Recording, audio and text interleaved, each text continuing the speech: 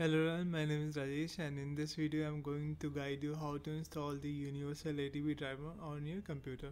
So first of all, go to the description of this video. There you will find the link of this driver. From there you can download the latest version of this driver. So as you can see, I have already downloaded the driver on my computer. So let's quickly open it. Now this is the final interface of this driver.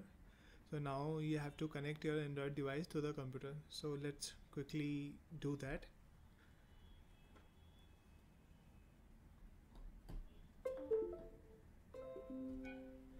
As you can see, I have connected Galaxy Note 9. Now click on the refresh button.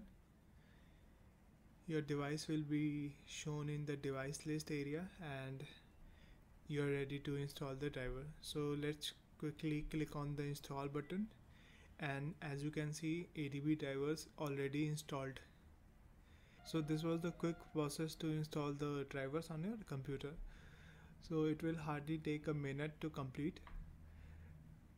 So if you like the video, please give us thumbs up and do subscribe to the channel. Thanks. Bye bye.